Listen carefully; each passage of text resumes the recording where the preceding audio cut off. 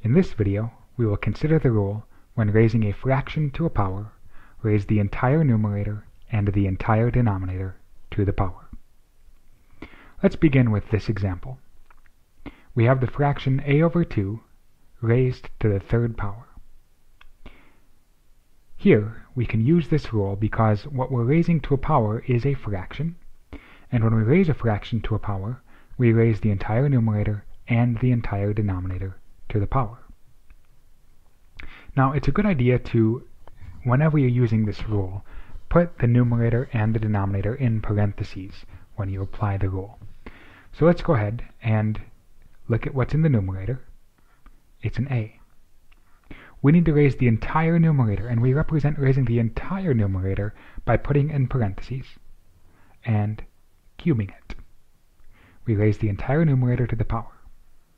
And we raise the entire denominator, which again we represent by putting it in parentheses. We raise that entire denominator to the power, which is 3. Here, there is nothing going on inside these grouping symbols. There's just an a, so the grouping symbols really don't make any difference here, so we can just get rid of them. This is a cubed over 2 cubed. It means 2 times 2 times 2, which is 8. This is a cubed all over 8. Let's take a look at where this rule came from. How could we rewrite this expression that would help us see why this rule actually works? Here what we're doing is we're taking a over 2 and using it as a factor 3 times. So let's represent that. We use a over 2 as a factor once, twice, and 3 times. Here we see that we are multiplying fractions, and when multiplying fractions you multiply straight across, all the numerators together, then all the denominators together. The numerators are a times a times a. That's 3 factors of a. Whenever I do that, I get a cubed. And in the denominator I have 2 times 2 times 2, which is 2 cubed, or 8. So we get the same thing, a cubed over 8. Depending on the complexity of the expression, this method, using the rule that we're teaching you here, is usually going to be much faster. Let's consider another example. Let's consider the quantity CD over a cubed, close the quantity, squared.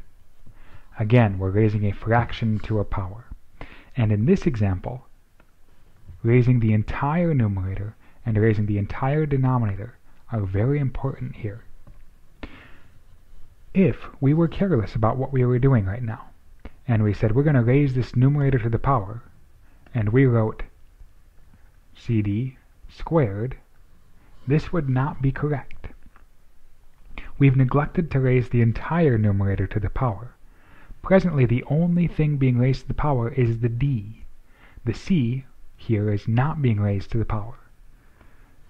This is why it's so important to get the numerator in parentheses before you raise it to the power, because you need to raise the entire numerator to the power. So here, the entire numerator is CD. Put it in parentheses, and then raise the whole thing to the power. This is the correct way to write it. This means that we're raising the entire numerator to the power. Likewise, we'll raise the entire denominator, which is a cubed, to the power, which is 2. Here we can simplify. In the numerator, we're raising a product to a power. This is a product because it's a multiplication problem. And remember the rule for when raising a product to a power, raise each factor to the power. There are 2 factors here, a c and a d. We need to raise the c to the power, which is 2, so that's going to give us c squared. And we need to raise the second factor to the power, that's d, and the power is 2. So that'll be d squared. And in the denominator, we're raising something to a power.